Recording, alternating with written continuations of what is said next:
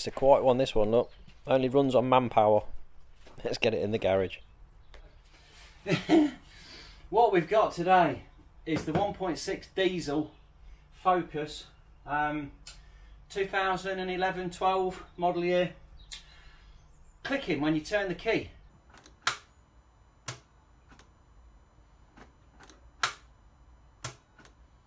Just click, click, click.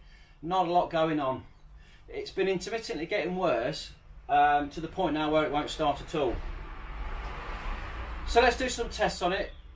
I think the starter motor's gone. Pretty much, you know, 90% sure. But we'll do some final checks on it, make sure that's what the problem is, and get that changed over. So when you come inside the car, and this is the bummer, it's only done 45,000 miles. It's not done much, it's been well looked after. But we turn the key, press the clutch obviously, turn the key. Clunk, clunk. All the lights on the dashboard come up good and strong. They don't dim when we turn the key. Your little yellow lever on this one.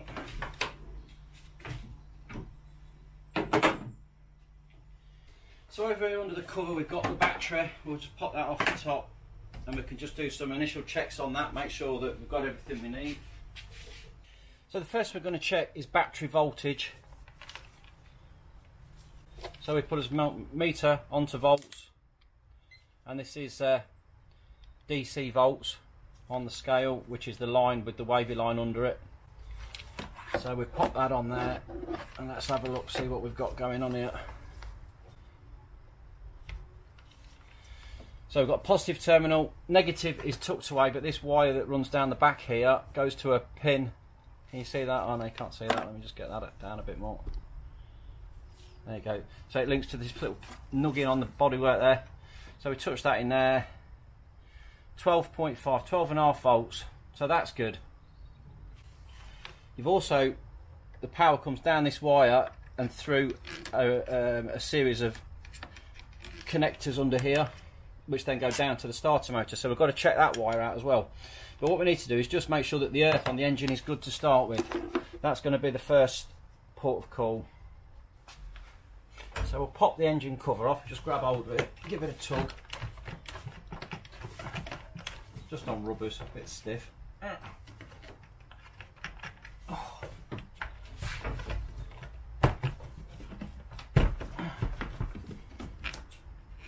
Oh. There we go, that's that out of the way. So we'll click one on the positive, one on the engine block on a nice decent earth. Right, so you see we've got 12 volts there. There we go. So if I turn the key now. So a good engine earth is basically a good bit of clean metal on the engine block that we can clip to. Now I don't really want to see any more than 1 volt of drop here. Yeah, so as I turn the key on that, it dropped to 11.4, 11.5 volts. Now that's telling me that I've got a decent earth. The earth on the engine block is okay. I can volt drop this engine lead by connecting. So like I've got there, if we connect the negative lead to the earth on the body there and the positive lead of the multimeter to the engine block, and then I turn the key, you can see if that went up to 12 volts I would know that I've got a bad earth. But it's not, it's just staying at about half a volt, which is absolutely fine. So we know that the earth is good on the engine. Right, so let's get down the back of the engine. We'll have to go on from underneath, take the pan off and check the connections at the starter motor. Okay, so let's go down. Down, down, down, down, down. Down, down, let's have a look. Okay, so from downstairs, we've got the under tray here. And if we look up through the gap there, right up there, it's a tricky little one. Just up through there, you can just see the starter motor. Let's get this tray off. So we've got 1, 2, 3 bolts there, 3 at the front and a couple, 1 either side, and we should be able to get that pan down. Okay, let's go for it. And so we've got a TX30 bits, Torx bit, Yeah, I can see that in the end of the socket. Get it on the ratchet. Let's whiz these bolts out of here. Get this cover down off of there. So it's got two at the end.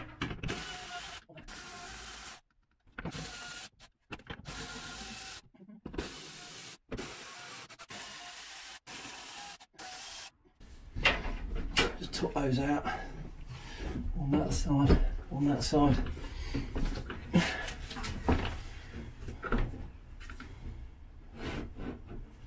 There's one more on that end up there.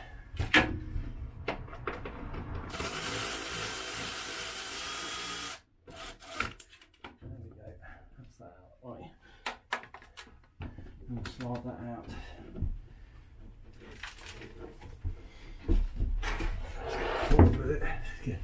All the muck in it, we don't want that going in his face, do we?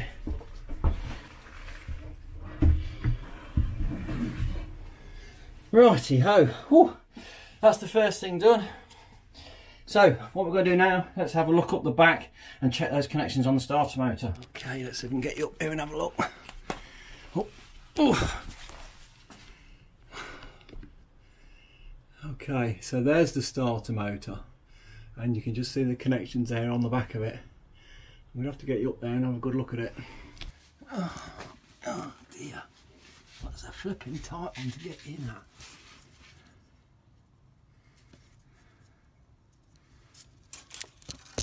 Okay, so basically you've got three connections on the back. You've got your main feed coming in here, which is from the battery wire. You've got from the back of the solenoid to the motor itself is this feed here, which goes down a little flexi wire that sits on the back there. And then you've got the small feed wire, which is up there, the little 8mm or 10mm bolt. That's the one that when you turn the key, that's the signal that flicks this big solenoid to power the motor itself, which is on the back. So it's basically in two parts, this starter motor. This wire here coming in, that is the small feed wire to the motor.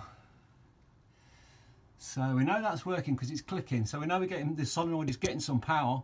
So it's either going to be, we've got a bad connection here on this second bolt, or the motor, this solenoid is jammed. So I'm going to try that connection first. As I'm looking at these connections on here, the one out the back there, look how corroded that is.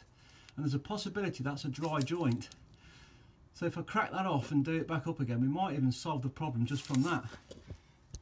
The easy way to show this, if that's a bad joint, normally it would spark when I turn the key. So let's see if I can get you in a position where we can actually see that and see if it's doing it.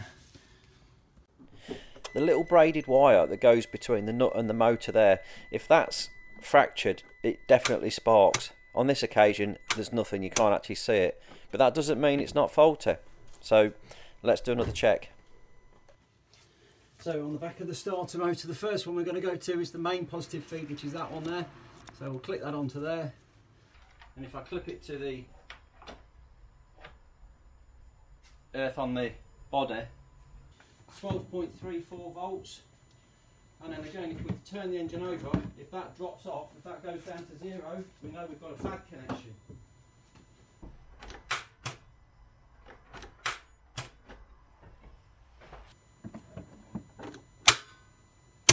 And it's holding its own, it's holding 11 volts, which that is just dropping because of the power that the solenoid is using to shove across. So the actual starter motor itself is doing nothing at all. And let's connect this one up to the other side of the solenoid now, so we'll see if there's any power coming across to the starter motor itself, which is this fella here. So we'll connect up to that one now like that and see what's happening. Now don't forget we are on the actual outer bolt here, so we might get a dodgy reading. And again, 0 volts a minute.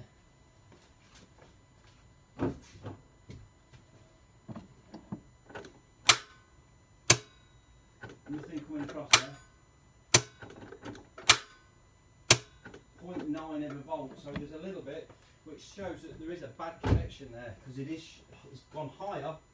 So what I'm going to do is crack off that bolt, redo it and see if that makes a difference. But let's get a socket on that if we can. On there, let's undo that. Crack it off. It is a bit tight and fiddly up here. There's not a lot of room, and that wire keeps getting in the way of the camera, doesn't it? Sorry about that, but you get the gist of it. I'm getting in there and just slowly undoing that. It's a bit stiff, this. It's obviously got a bit of corrosion on it. This little ratchet helps. It's a little flex head on it, so it does help you get into these little tight spots. It's all on the fingertips though. Ooh. Let's loosen up a little bit. Let's pop a bit of lube on that. A quick squirt of this Teflon spray, it's really good on these electrical connections. And then do that back up again. Oh, and when you slip, make sure you don't smack the screen of your phone and crack it. Oh, that was close.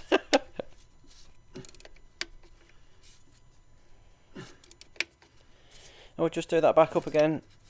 Just wind it up, keep on going, make sure it's up nice and tight. And every time we turn that, it just cleans that connection a little bit more. Oh, nearly there. That's got it. Okay, that's gone up tight. So let's try it again.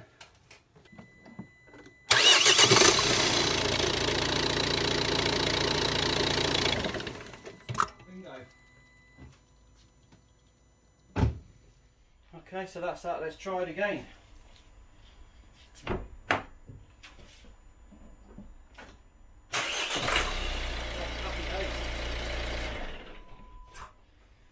Well, that's the result, isn't it? So that's the problem. We've nailed that. We found out that those two connections on the back of the starter motor, we've got the primary feed coming in from the battery, from the battery feed through the fuses in the front of the battery, and that comes down to the solenoid. You turn the key, it puts a feed down the small wire, the primary wire, which ignites that solenoid to click across and supposedly put power to the second pin, the secondary pin, which then powers the motor. That secondary pin had got a bad connection on it, and when we tried to undo it, it was really tight, quite tight and nasty. But we managed to get it back at about 3 mil, get some lubricant in there, and then do it back up, and it went up a lot easier because we've got the lubricant in there. So now we know we've got a great connection there. Bingo, we turn the key, the solenoid is now powering across to the motor, and it's all fine. And you know what would have happened if you'd have took that in the garage? They'd have charged you for a new starter motor when it didn't need one. Just a poor connection. The actual motor itself, because these are so reliable, these motors now, stop-start vehicle, so that motor is built to do 150,000 plus rotation, starts. They're unbelievably reliable. But obviously now we can say they are susceptible to getting some corrosion on it, whether it gets a small amount of water that comes off the scuttle and gets down the back of the engine. Because looking at this engine, it's been stood for a few days, it's a couple of days the car has, but it's really damp. It's really damp and kind of wet behind there. It's not got any leaks on it, but great British conditions, it's really damp and horrible. And if that moisture is creating a corrosion there, you'd like to think that they'd have zinc plated or galvanised or done something with those terminals. Obviously not. They are corroding, so could be an issue for the future. Maybe yours is done the same, but we've saved yourself a couple £100 by not replacing the starter motor, just cracking off that terminal, doing it back up again. Jobs are good. And let's get this under tray back on, and yeah, jobs are good. I can't believe it. That's really good fix, that one. Really pleased with that. Right, let's get this under tray back in again. Let's do it. Put my beautiful hat on. I've had this hat for years. Right, goes back with me a long way. Look how tatty it is. Oh God, he's a scruff. The bloke's a scruff. He just don't like changing his clothes. I do like when I get comfortable in my clothes. Alright, let's get that up there. Let's get that up there. See if we can slide that in.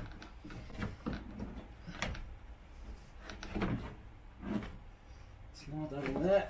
It goes forward, and then the two ones just slip in there. The two little to hold it in place. Go like that. It's centralised. Now we can do them bolts up. I'll put a link in the description to any of the kit I've used on the job, and then you can click through and get straight onto that. Saves you having to hunt round for it. There's like the ratchet, there's the Torxed component.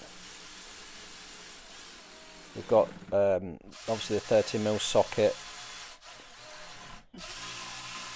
Yeah, whiz these up, get it up nice and tight. That ratchet done off make life easy. What a great bit of kit. Right, that's that all done. Covers back on. Right, so we can now pop the battery cover back on again. We'll get the engine tray back on. With this, you just got to check that the rubbers are still in the engine mounting cover there, because sometimes they do come off and stay on the engine, but this is still good. I will slide that in and just push it down into place. Job's a good one.